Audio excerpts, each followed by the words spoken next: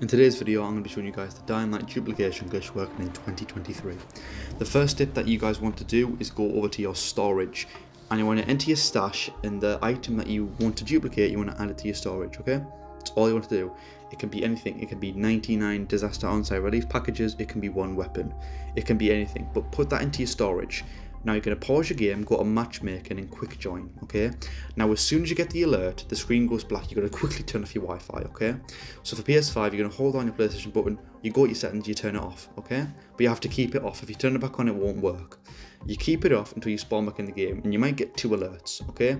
You're going to accept the first alert, you might only get 1, but this alert here, once you accept it, you're going to spam square as fast as you can, and your screen will almost flicker, it'll freeze a little bit, and then you'll spawn opened in your storage, okay, but you're going to be glitched out.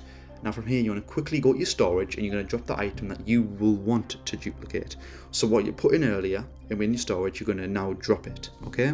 So for me, I put a spectral baseball bat. So you can see I've got 3 in my storage, okay? That's how much I had. So I'm going to drop one now and I'm going to pick it up, okay? Now from here, I'm just going to go straight back to my storage once I picked it up, and you'll see how it's duplicated.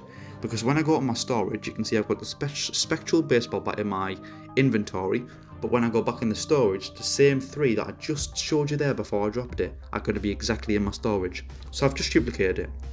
See?